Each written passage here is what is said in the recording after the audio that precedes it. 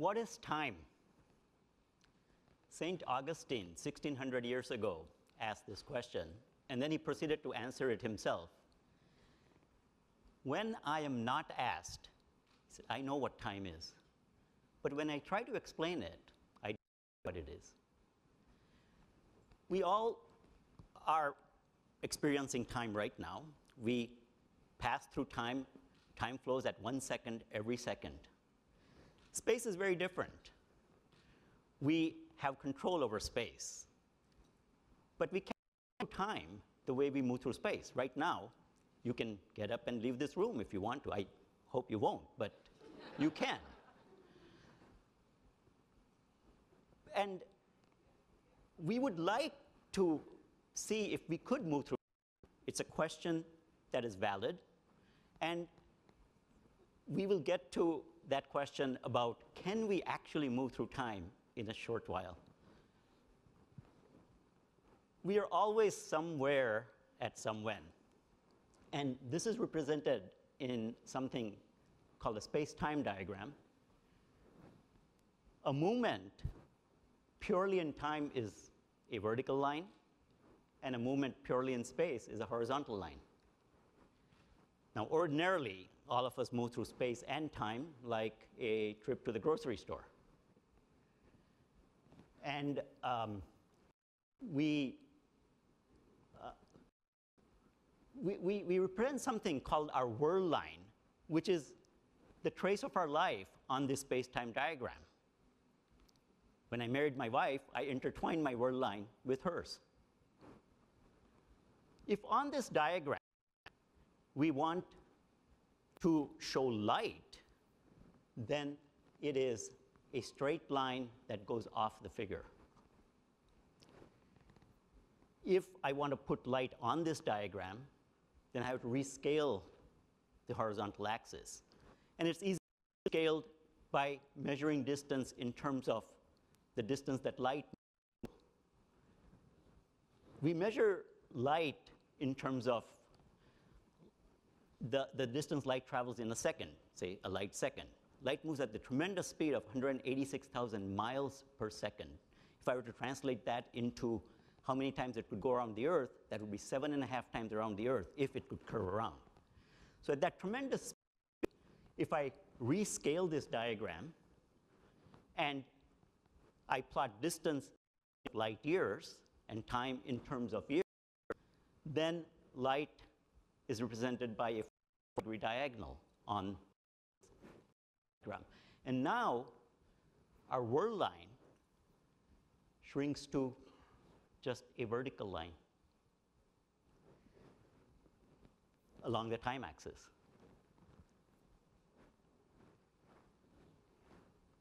Let me come back to that question now. Before we come to that question, I want to point out that we're all travelers in space. And the record for space travel is held by the 24 astronauts who went to the moon. Okay? They traveled 250,000 miles to the moon. They traveled 250,000 miles back. That's a total of about 500,000 miles, or 800,000 kilometers. The moon is 1 1/3 light seconds away, a different way of measuring distance. So these astronauts, in the 80 years they lived, traveled 1 1/3 light seconds to the moon, 1 1/3 light seconds back, 2 2/3 light seconds. Give them another 1/3 of a light second. They made several trips around the Earth, attending all those ticker tape parades.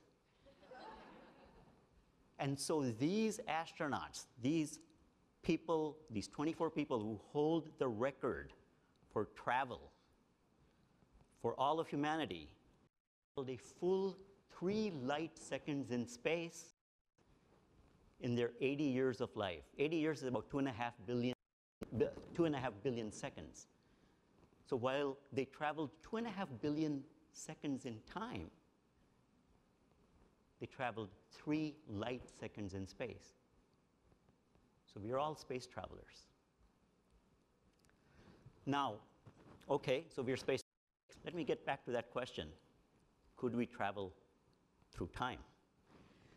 You've all seen science fiction movies where a group of astronauts go off into some faraway place, come back, only a few years have passed for them, and a long time has passed for Earth. Is this even possible? Can we actually do this? Einstein said, yes, we can. What led him to say this were two amazing insights. His first insight was they were just floating in space with nothing else. Then the notion of space or time would be completely absent. It's because there are markers that we can measure distance. It's because event follows another event that we have that time passes. 1 meter apart. Those two claps were 2 seconds apart. We need some markers, we need events, and we need to measure them. His second insight was that that standard of measure would be the speed of light. A universal measure that everyone can accept, that always gives you the same result, 186,000 miles a second. But what he was saying was even deeper than that. The speed of light is an invariable. That is, it is measured the same by every observer, no matter what he's doing. What Einstein said is, if I am running at 185,000 miles a second, measure a beam of light, I will measure 186,000 a second for that speed. If you measure that same beam of light, you will also come up with 186,000 miles per second. This seems strange, but it's due to a deep symmetry law in nature, which is beyond the scope of this talk, but it has been verified by experiment again and again. Let me say that again. If a beam of light is going past you and I'm running at 185,000 miles a second, I will still measure its speed as the speed of light, 186,000 miles, not 186,000 miles minus 185. Michelson and Morley were two scientists who tried to measure the speed of the Earth whizzing through space by measuring a beam of light that was going in the direction that the Earth is moving through space. And they again and again came up with 186,000 miles. Now, the consequence of this strange phenomena is that time is relative. Let me show you how. We are going to look at events in Einstein's train. What is Einstein's train? It's a train that's 186 miles or 300,000 kilometers long. It's made of glass, so we can look inside. And Ms. Red rides on the train, and Mr. Purple is standing by the tracks. And we're going to see events from two different perspectives, Ms. Red's and Mr. Purple's. So the train travels at a pretty high speed. Remember, it's 186,000 miles long. And that is what Mr. Purple sees. Ms. Red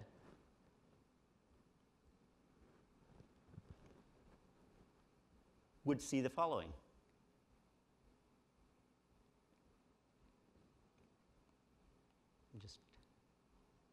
So this is Ms. Red's perspective. The rest of the world is going by. Let me just go back there.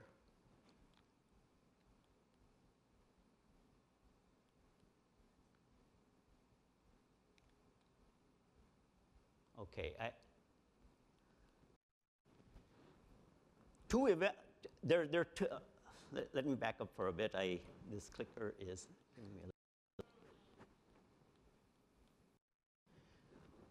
We're going to see two events that happen in this train. A flash of light is going to happen at the back of the train. A firecracker explodes. and the light is going to hit the front of the train, okay? So boom, firecracker goes off, firecracker hits front of the train. Boom. Splat. So that again, boom. Splat. How long does it take between boom and splat? 1 second. The train is 186,000 miles long. We're going to see the same event from Mr. Purple's perspective. Boom, splat. Boom. Mr. Purple's perspective, the same two events. Flash at the back of the train, light hits front of the train, take 3 seconds because the light travels longer. And the speed of light is the same for both Miss Red and Mr. Purple. Now, I'm going to show you the same events with the background taken out so it doesn't distract. Okay, half of the room, you're going to say boom when the flash happens and splat when the light hits the front.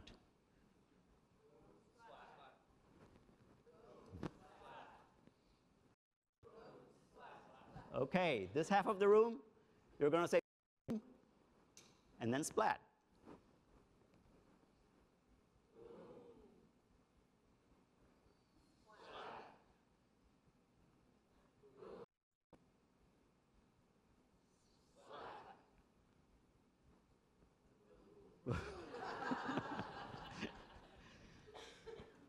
What is it? Does it take 1 second between event 1 and event 2? Or 2 seconds? Fortunately, the louder voice win in science. In this case, both are correct. 1 second passes for Miss Red, 3 seconds pass for Mr. Purple. I don't know about you, but I tell my time with my watch. And so, to get a deeper insight into what's happening, Ms. Red and Mr. Purple decide to get clocks. Not any old clock, they call an Einstein clock. Einstein Train, Einstein clock. What is an Einstein clock? It's the simplest clock there is. There's one moving part, and it's very easy to understand. Mirrors 186,000 miles apart, and a beam of flash of light moves between the two mirrors.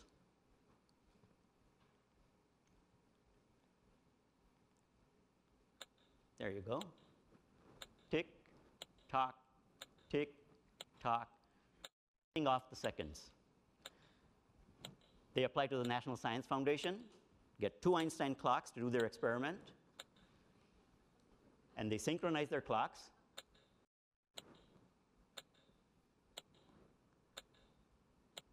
And they take them to the field. And now we're going to see what really happens when Miss Red travels with her clock. Okay? You guys were Miss Red, right? Miss Red team.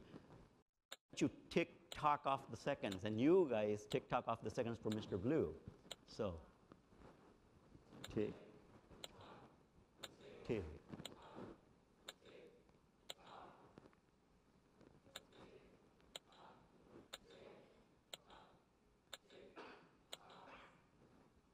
So when 2 tick-tock, when it's tick-tock for Miss Red, it's tick-tock, tick-tock for Mr. Purple, and you can see why. If light has a constant speed, then time is relative. Now, Red could come back.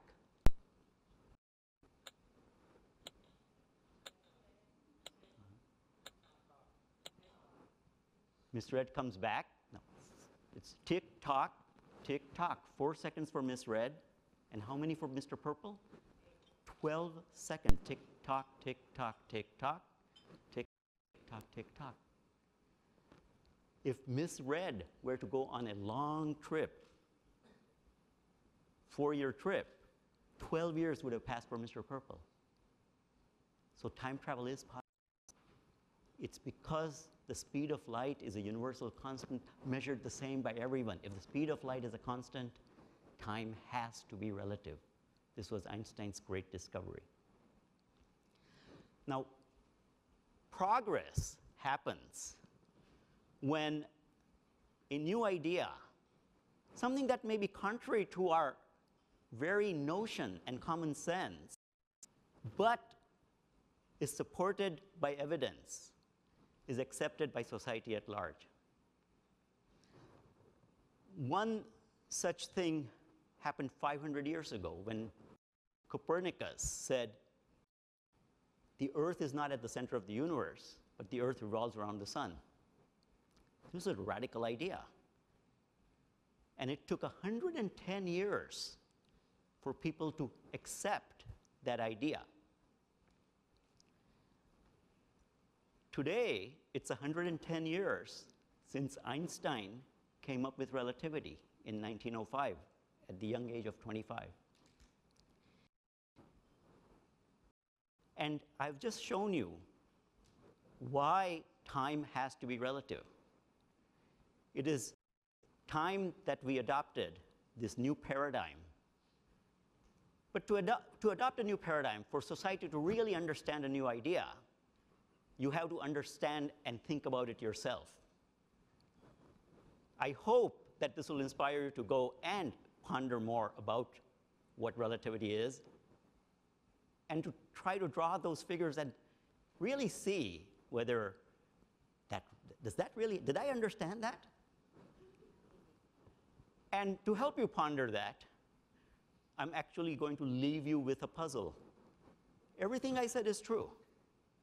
This is what happens. But as I mentioned, everything is relative. Motion is relative. We saw Mr. Purple's perspective. What about Miss Red? Miss Red looks at the world and sees that Mr. Purple travels. Let me do that again.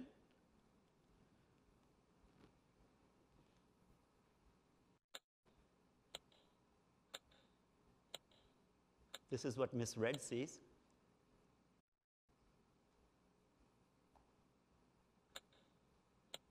And Mr. Purple, when Miss Red comes back, Miss Red doesn't come back, Mr. Purple comes back. And for Miss Red, Mr. Purple is younger. This is called the twin paradox. And I leave you with that. Thank you.